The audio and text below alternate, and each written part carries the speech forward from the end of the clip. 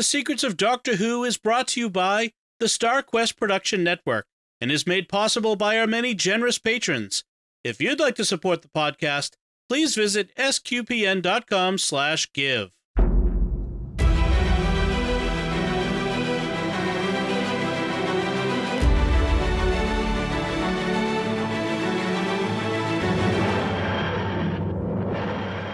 You're listening to The Secrets of Doctor Who, where we discuss everything about the hit BBC series, Doctor Who.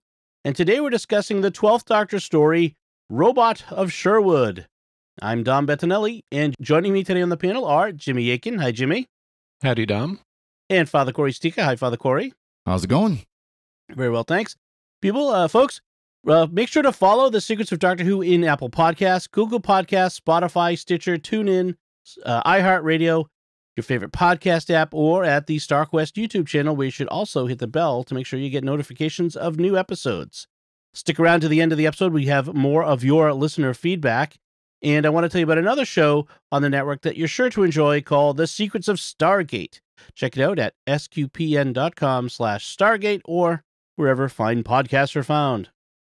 So, Jimmy, could you give us a recap of Robot of Sherwood? Clara has always wanted to meet Robin Hood, and she uses a name-your-destination trip opportunity to get the Doctor to take her to meet him, even though the Doctor doesn't believe that Robin Hood was a real historical figure at all, and he's being a real jerk about it. When they arrive, Robin Hood seems to be real, but that doesn't stop the Doctor from being an insufferable jerk who is convinced that Robin Hood must be a robot. Partly that's because the Doctor and Clara discover that a spaceship from the 29th century has crashed in Sherwood Forest and has disguised itself as a castle to blend into the local scenery, kind of like it's got a chameleon circuit or something. The spaceship is crewed by robots, and they've made a deal with the Sheriff of Nottingham to make him King of England and the world. And so that's all great, but their ship is damaged and they need gold to repair it. However, as they're taking off, the Doctor realizes they are a few ounces short of the amount of gold they need to make it into orbit, and so they will turn into a bomb that will destroy half of England. Robin Hood, Clara, and the Doctor thus cooperate to fire a single gold arrow into the ship, and this completely implausibly gives the ship enough gold to make it into orbit before exploding, thus saving England and the timeline. The end. Yeah. I'm not sure much more needs to be said about besides that, but we will. all I can say is, as far as Doctor Who episodes go, it was certainly one of them. Yes. I mean, that's about all you can say about it. Well, yeah. It's like, this is by Mark Gatiss again, and so it's more British nostalgia. I was going to say, like a lot of Mark Gatiss episodes, and he's the writing partner of Stephen Moffat. There's funny elements, funny lines, some cute banter. No banter. I hate banter. The cute banter, but as a whole, it just is kind of meh. Yeah. I think I need to do more investigation, and over time I will hear more of Gatiss's solo writing, but because he's done a bunch for Big Finish. But my impression is that he's a really smart guy, and he's at his best when he's not on his own. A lot of the stuff with Sherlock that he co-wrote with Stephen Moffat is really, really good. Oh, yeah. And so he clearly can do good work, but I find that at least on televised Doctor Who, when he's writing a solo script, I'm very frequently just kind of meh about it. Yeah. Underwhelmed. And that applies to this episode. Yeah. It's just kind of silly. It was kind of fun, but that's about all you can say about it. I wonder if part of it is because we're Americans, because even though we grow up hearing about Robin Hood and maybe see a Disney movie where he's portrayed by an animated fox or something, Robin Hood isn't part of our culture in the same way. And so I wonder if we're not appreciating this as much as folks in the UK would, because it isn't our history so much. Because this episode is clearly meant to be nostalgic and funny. And it's just not. And I'm wondering if we're just missing part of this. I was a big Robin Hood fan as a kid. I read books. Mhm. I watched the movies. Errol Flynn Robin Hood was one of my favorite movies as a kid. I mean, and even that, it still kind of falls a little flat for me. I mean, there's elements in it that are good, but yeah, I'm not even sure whether it even, for, I mean, I want to hear from our British listeners, if it lands differently for you, but I'm not even sure it'll land the same way for them either. It just, I mean, again, like it's a bunch of kind of funny little bits strung together into a plot, that just doesn't quite work logically. I mean, there are clear comments about how, Nottingham in the fall, it's being sunny and warm, and in the grass or the trees are green, which of course we understand that, but like the regional regional weather patterns and so on are things we wouldn't get. But yeah, I don't know if this, I mean, maybe like you said, Jimmy, maybe this is a cultural thing that we don't get, but it just seems like a very nostalgic, not really that great episode. I mean, just that's really how it hits me in general. Yeah. But I think part of it also is the 12th Doctor's personality in this is just so out of character, like literally out of character. Like at one point, Clara says to him, "When did you stop believing in everything?" As she asked the Doctor. And that's the point where I said, you know what? If this was a story set with the 9th, 10th, or 11th Doctors, or most of the classic Doctors, he would be delight in the fun of prancing around in Old England and bantering with Robin Hood, and we would just be excited about it. And this Doctor's just grumpy about it, and it just seems, I don't know, it seems off. It doesn't seem right. Even for the 11th Doctor or the 12th Doctor, this does not seem like in character. He's extra grumpy in this, and I have a theory about what could be causing that. Now, the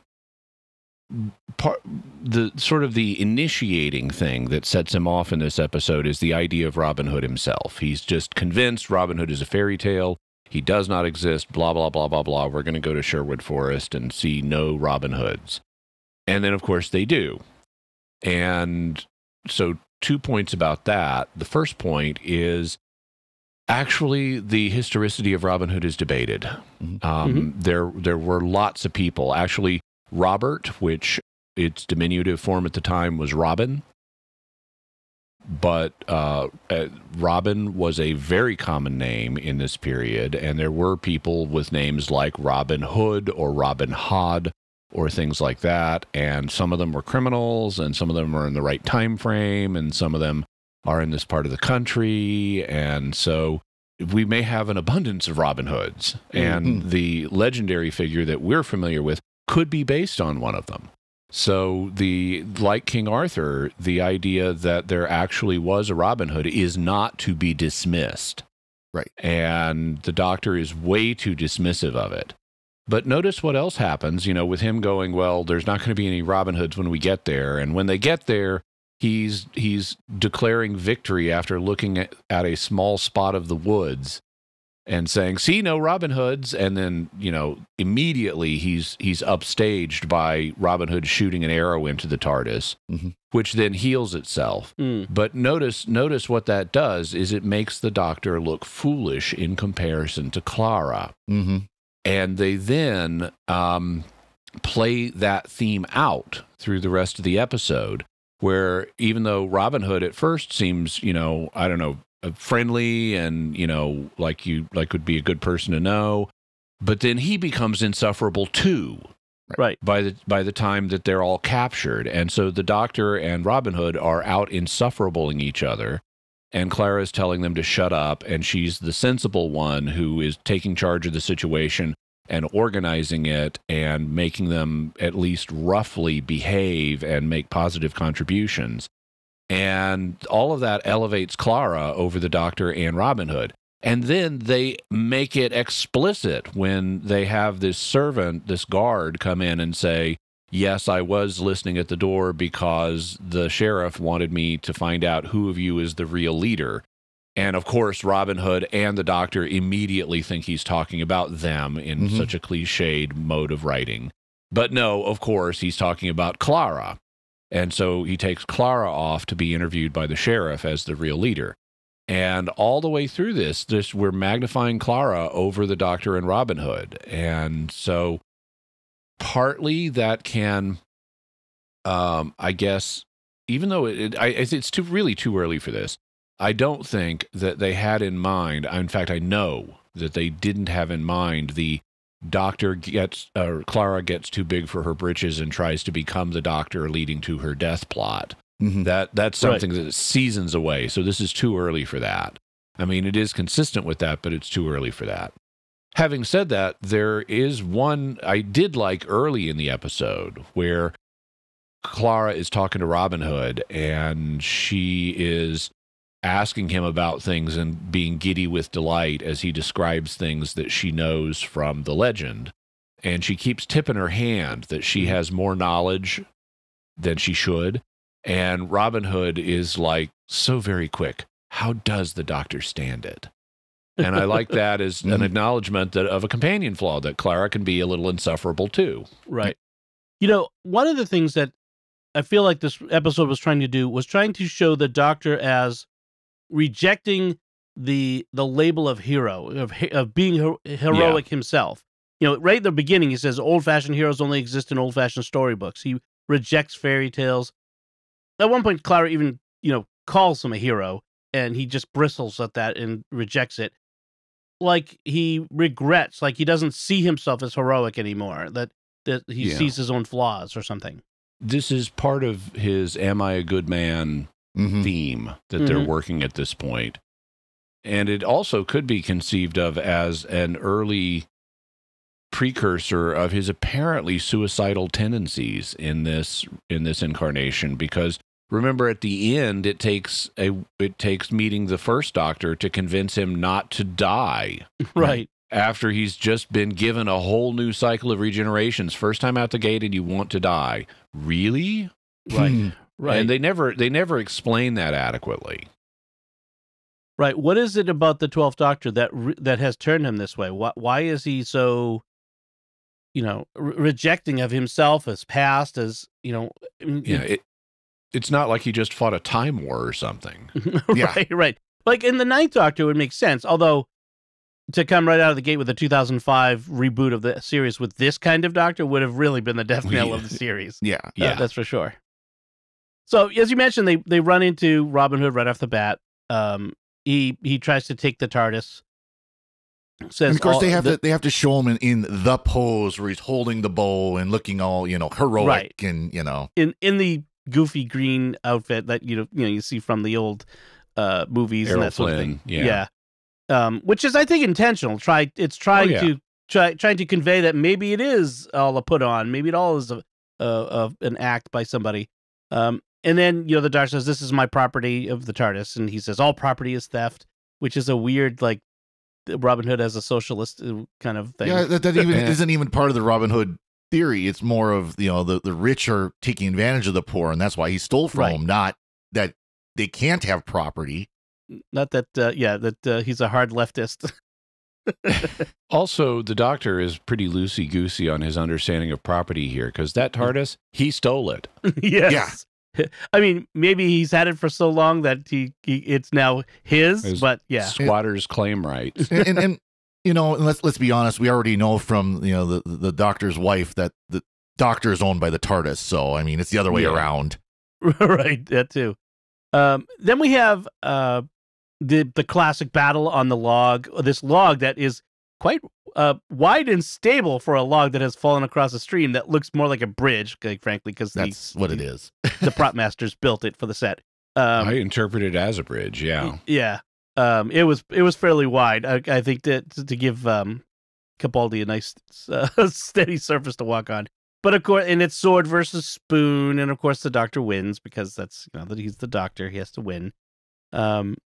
We get this scene also of these the robot knights. They're really men at arms. They keep calling them knights, but they wouldn't be knights. They would be men at arms. But the robo men at arms raiding a village for laborers. I'm thinking, in feudal times, if they needed labor at the castle, they just told the serfs to come to the castle, right? I mean, that was just that part of the deal. That was the deal, right? So, I don't know. They just had to show them being bad.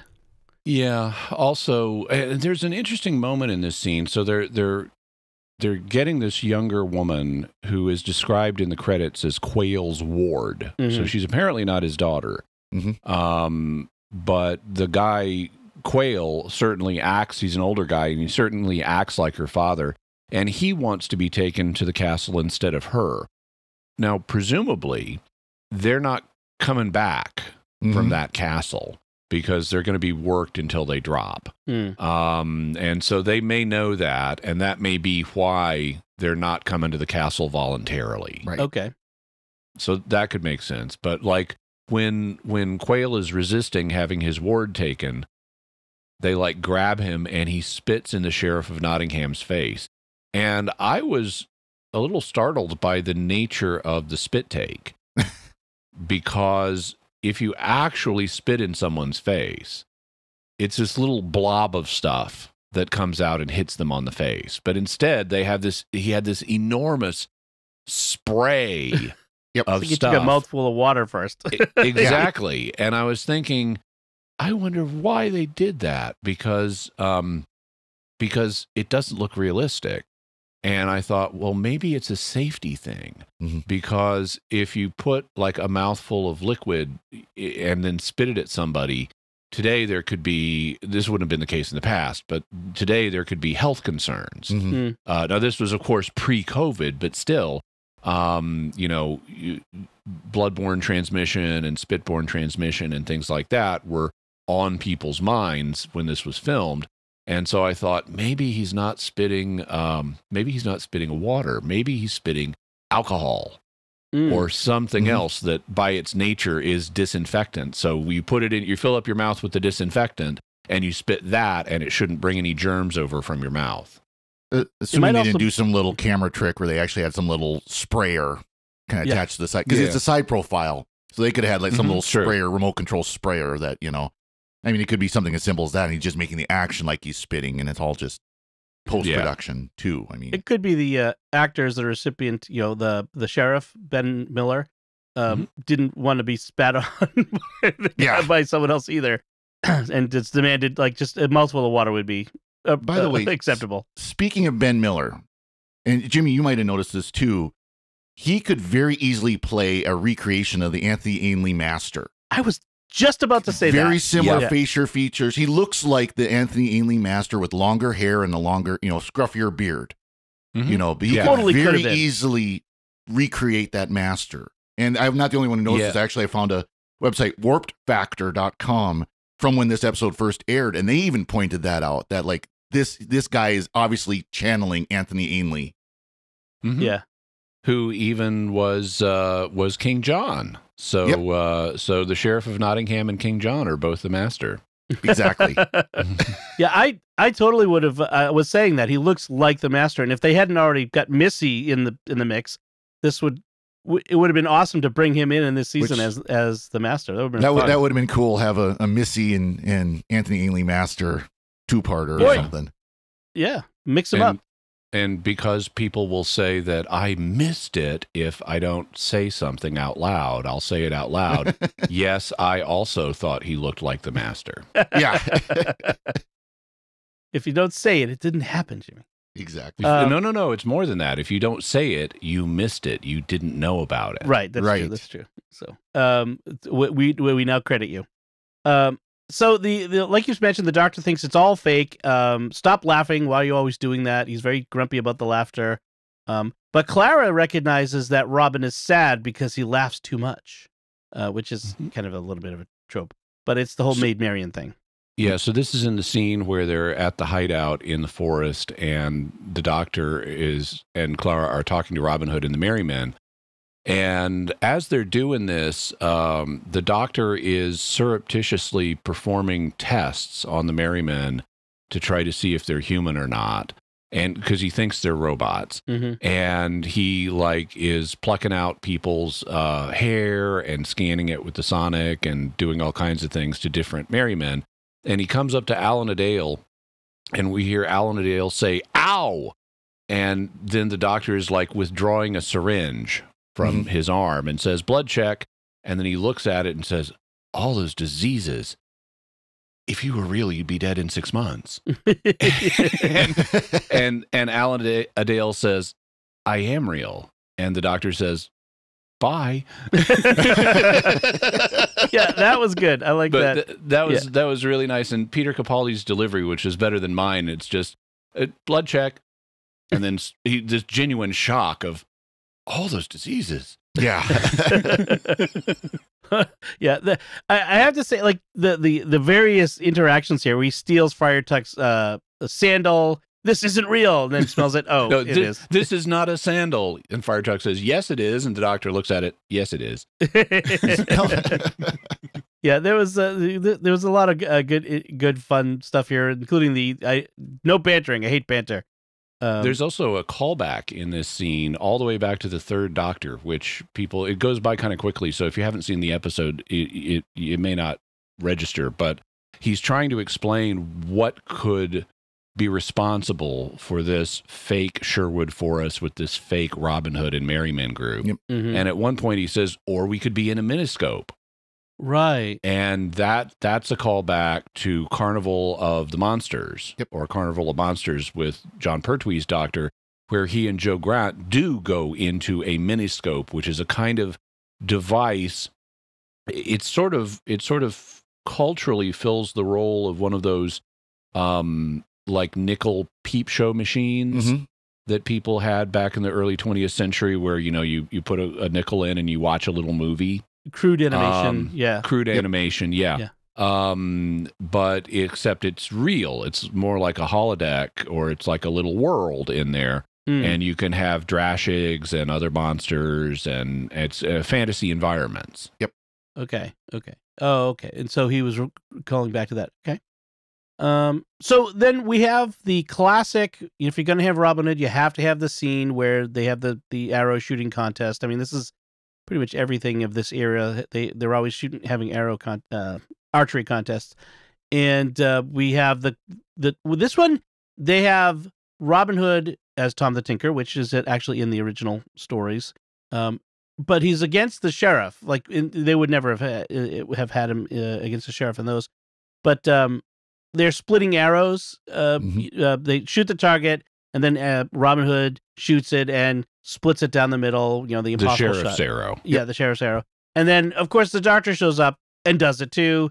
And then they start going crazy. Like he shoots it by ricocheting off one of the men-at-arms' armor and shooting without looking.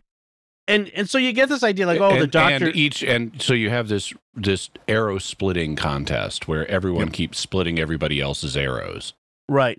And, I like the fact that they kind of play off of the doctor is always super competent at everything, by later on revealing that the doctor was cheating, that he had homing arrows, which is actually, I'm really glad that they did that we kind of poke a little hole in the doctor's big ego and reputation.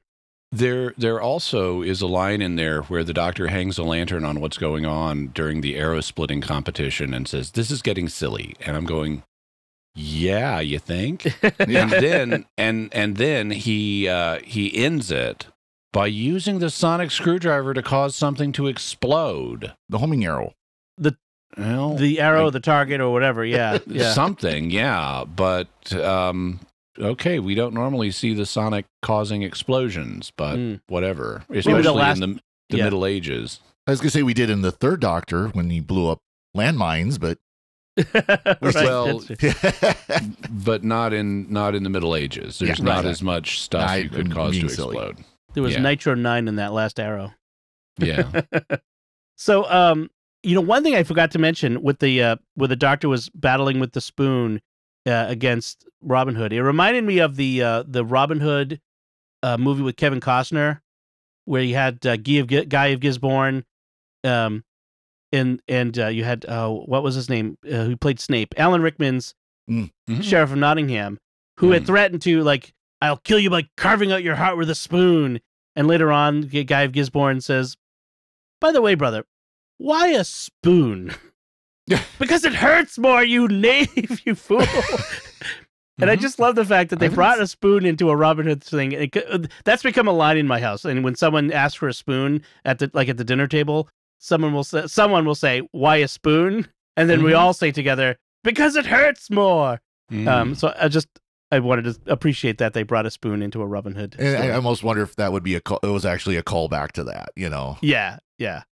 What it made me think of, because I haven't seen that movie, but what it made me think of was The Tick. Because The Tick's battle cry was spoon. Oh yes. That's what I haven't seen, so that's funny. So we get the revelation that the sheriff demands that the robots kill everyone and take them prisoner, and so we get the revelation that the men-at-arms are actually the robots with lasers in their foreheads, and they start blowing everything up, including all the people. Like, it just seemed weird, like just all the bystanders too. And the doctor intentionally gets captured because, and it's a good line. Why the quickest way to find out anyone's plans is to get yourself captured and then interrogate them in reverse. Basically, yeah. Don't know that that's the case. No, but it's a sort of trope, isn't it? Like you get captured and then you get the bad guy to reveal everything while he's monologuing. It's the "I have them right where I want them" trope. Right. Yep. Yeah. The not persuaded.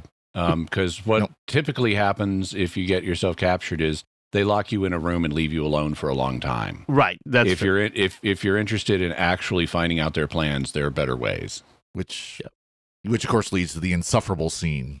Yes. Yeah. Well, and then so we get the dungeon scene where they're all tied up against stakes in the dungeon, and we have this competition between the Doctor and Robin to see who is more whatever. And I do like the line where Clara tells him to be quiet and says it's not a competition to see who could die slower, and then the Doctor throws in afterward, but it would be me, wouldn't it? like a little kid. Okay, but it would be me, wouldn't it? Like, they had to get the last word. Yeah, because he's a Time Lord, so he is vastly longer lived compared to humans. That's right. And then as you mentioned, we had Clara is seen as the leader, so she gets taken away to be interviewed by the sheriff, who reveals everything to her. She flatters him to get his story. And we find out that the sheriff and the robots, like you mentioned, they only want gold. Even though they're raiding all the villages and taking all the stuff, which is kind of interesting because it's sort of turning the Robin Hood thing on its head, right? Robin steals from the rich to give to the poor. Well, the I almost said the master. The sheriff is stealing from everyone else in order to give to the robots. So it's sort of that idea. And they discover the spaceship, and they look at in the databanks of the spaceship, they look at images of Robin Hood that are on file from different media, and one of them is Patrick Troughton. Right. Because he was the first person to play Robin Hood on television back in the 50s. And so they've got an image of Patrick Troughton as Robin Hood in the databank. Right, awesome. Right. That's funny. And then I wonder why the Doctor doesn't say, that guy looks familiar. And there is a line where the sheriff wanted to make Clara his queen when he took over England. It says, "Pity what a queen she would have made," which is a little ironic given that Jenna Coleman would go on to play Queen Victoria in the series Victoria. So I thought that was kind of funny. So we have the Doctor claiming that the ship's radiation leak. This is explanation, and I was trying to get it straight in my head, and I wasn't sure I got it. The ship's radiation leak has created a fake story to hide the fact of the ship and its leak, a castle, a climate, a bad guy in the sheriff, and a hero in Robin, that this is all a creation of the spaceship? Well, so the Doctor proposes a theory like that, but it's a stupid theory. Yeah. And like for example, specifically with regard to Robin Hood, they're creating this totalitarian microstate in order to extract the gold they need from the area. and so they can repair the ship. And what do you need if you have people under an oppression? You need, according to the Doctor, the illusion of hope. And so he thinks that Robin Hood was created as a robot, even though all of his tests have said that he and the Merry Men are humans. He thinks that Robin Hood is a robot who was created to provide the illusion of hope to the locals. And later on, when this is explained, when this is discussed during the final confrontation, it's pointed out to the Doctor. I forget if it's by the sheriff or by Robin Hood himself. Yeah, the sheriff. That's a stupid plan. If you're oppressing people, you don't want to give them hope. Right, right. And the Doctor at that point acknowledges, yeah, that actually is a stupid plan. So it's all just misdirection. Yeah. Now, is the sheriff a robot? I was reading some behind-the-scenes stuff that it was supposed to be revealed he was a robot, and he didn't. So, yeah, so apparently, now what they say in the episode itself, in its televised form, is that he's a new breed of man, and he's it sounds like he's a cyborg, that he's part human and part robot.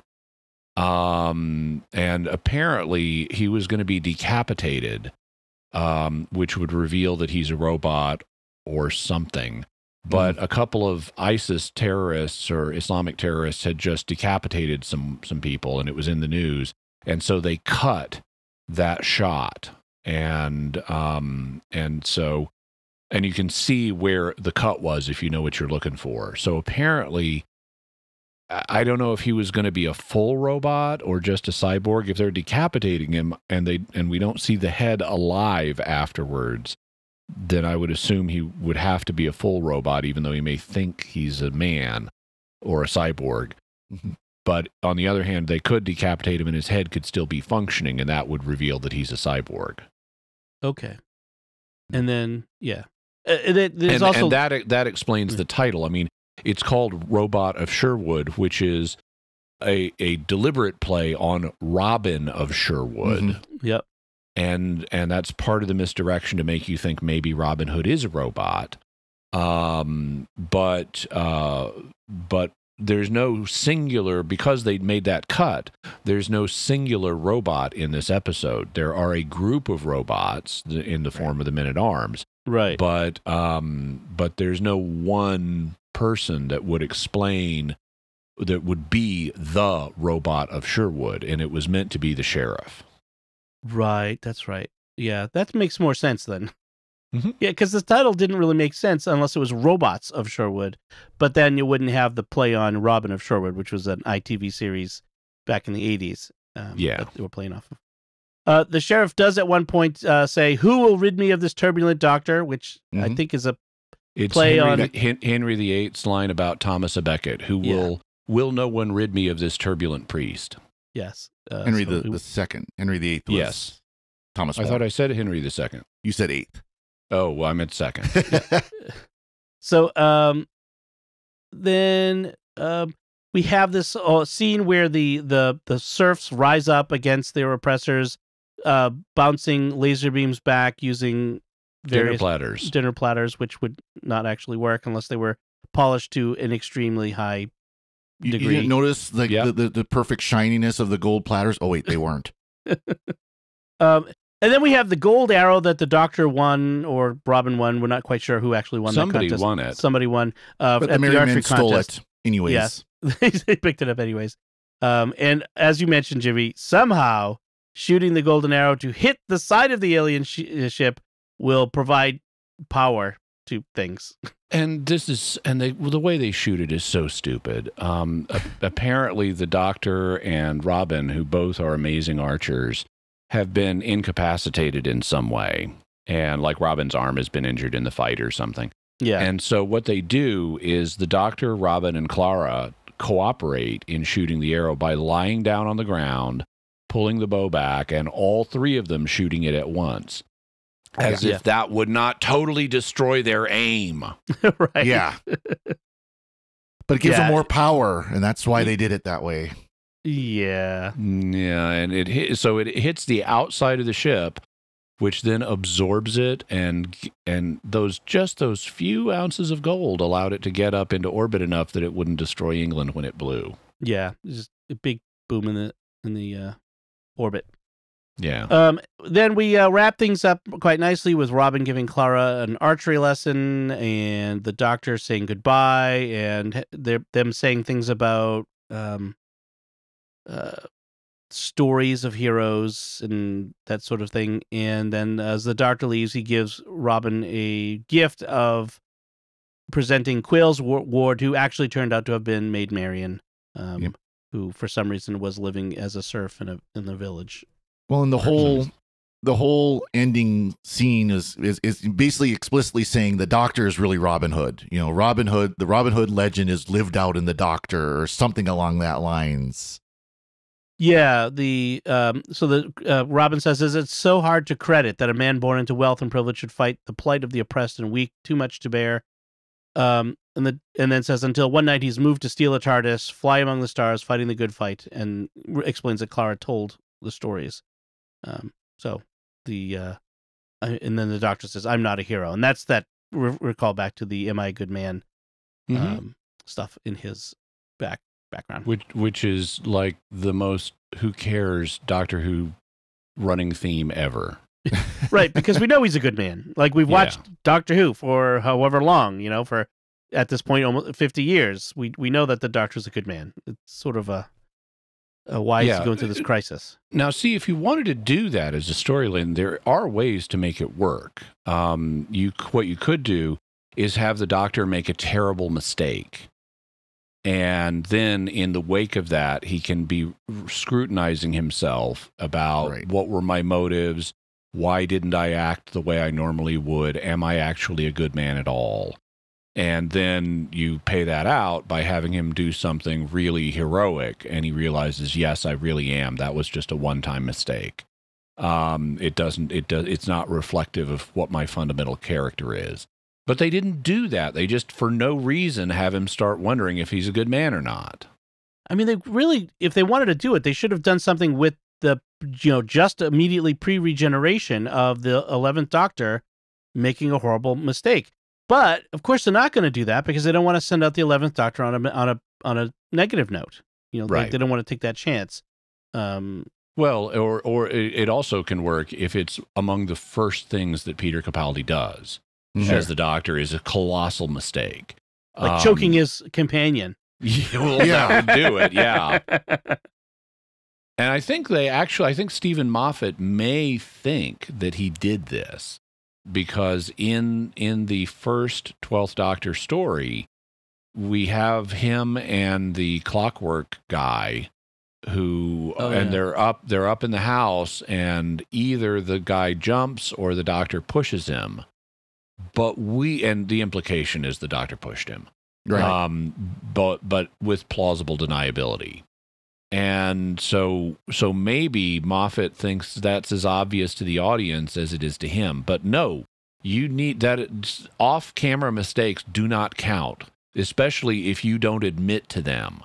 Now, if you had a scene where the Doctor said to Clara, "I pushed him, and I don't know if I'm a good man anymore," that would work. But they didn't do that. Right. It's too subtle. It's too.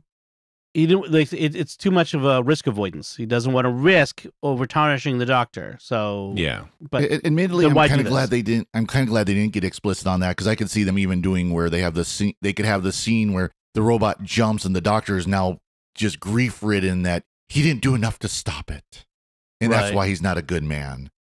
Right. Or even that he talked the robot into jumping. Yeah. And maybe that's why he's not a good man. Either way, it's just like, okay, that makes it even worse than if you just hadn't shown it in the first place.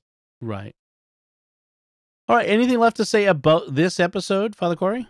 So we have our continued arc of this episode. The Promised Land is on one of the computers that where the robots were going was the Promised Land from the 29th century. And of course, that's a callback to Missy, and that we will get paid out by the end of the season.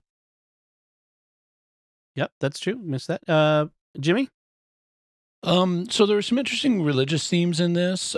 When they're in the cell, in the dungeon, the window into the dark dungeon is shaped like a cross, and so you have this cross as a glowing source of light in this cell, which is interesting symbolically.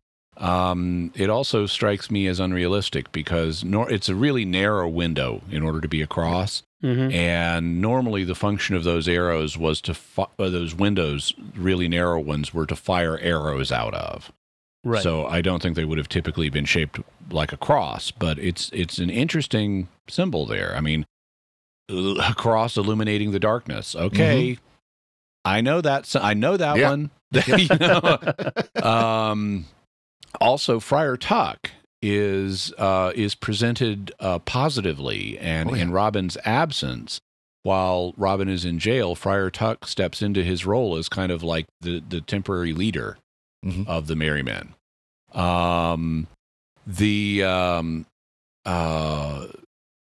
There's this moment 12 minutes before the end where Clara and Robin have fallen into the moat, and the Doctor sees Robin Hood get Clara out of the water and take her somewhere. He's like carrying her because I guess she's unconscious.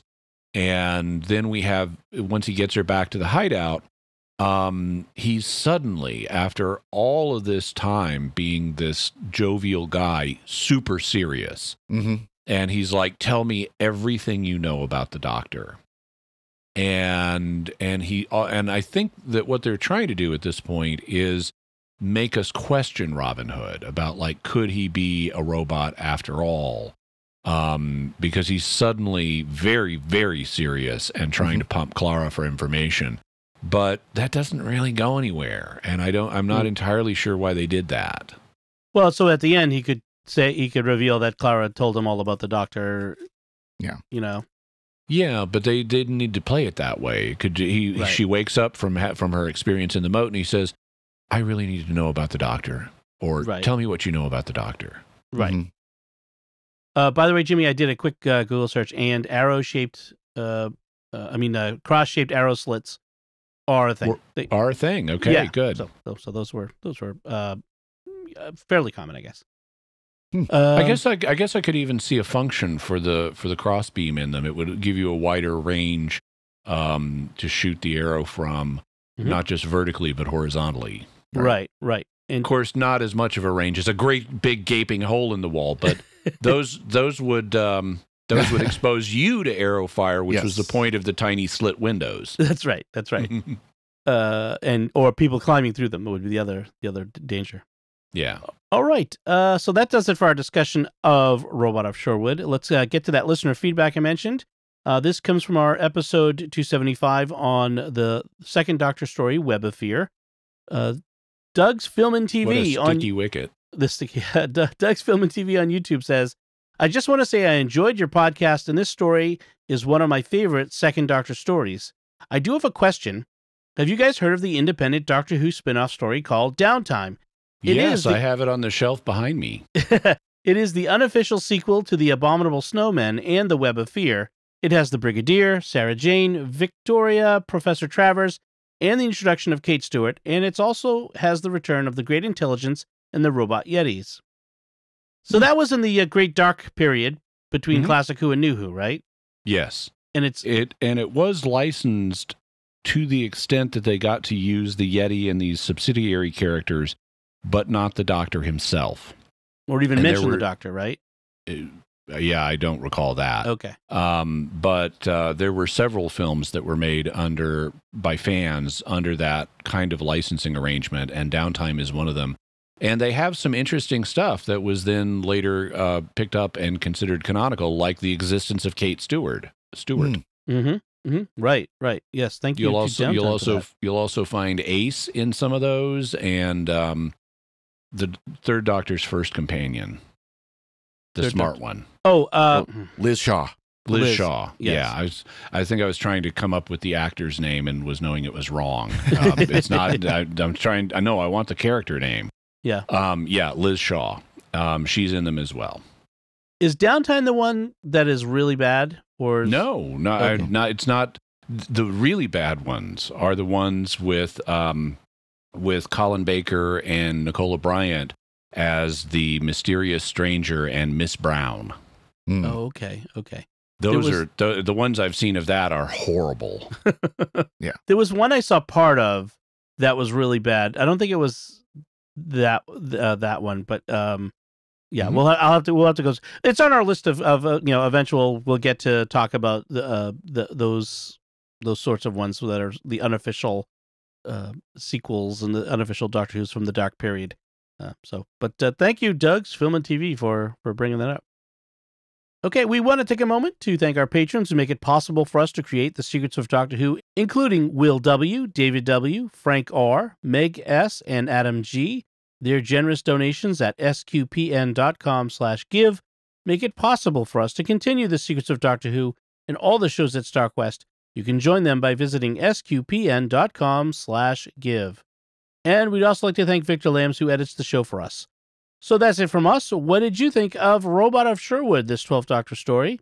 You can let us know by commenting on the show at sqpn.com or the Secrets of Doctor Who Facebook page, or send an email to drwho@sqpn.com, or visit the StarQuest Discord community at sqpn.com/discord. We'll be back next time when we'll be discussing the 4th Doctor story, The Mask of Mandragora. Until then, Father Cory Sticha, thank you for joining me and sharing the Secrets of Doctor Who. Thanks, Dom. And Jimmy Akin, thank you as well. Thanks, Dom. And once again, I'm Dom Bettinelli. Thank you for listening to the Secrets of Doctor Who on StarQuest. And remember, history is a burden. Stories can make us fly.